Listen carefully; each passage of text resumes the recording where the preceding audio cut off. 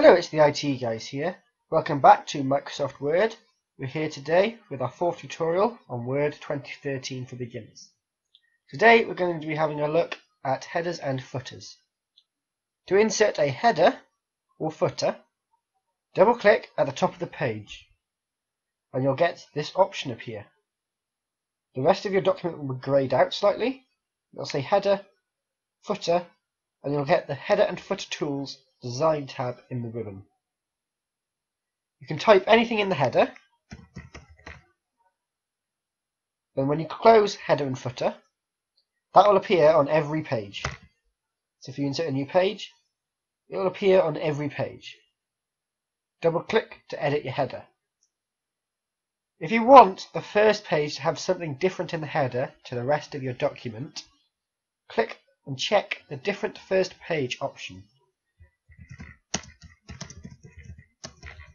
Now it will say the IT Guys 99 in the header of the first page and hello in the rest, as you can see.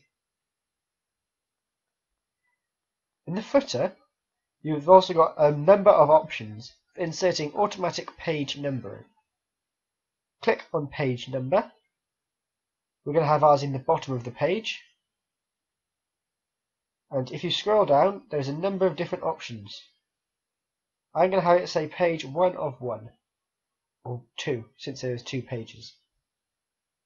You can format this to change its colour, size, and font. I'm also going to insert the automatic time. You come to date and time. This is the current date. I'm going to choose this option, which has the current date and time. I'm going to click Update Automatically, and I'm going to click OK. I'm going to pop some spaces in here, and I'm going to center this. That's what we're going to show you in this tutorial. Thank you very much for watching. Don't forget to leave a like, subscribe, and leave a comment. We'll see you next time. Goodbye.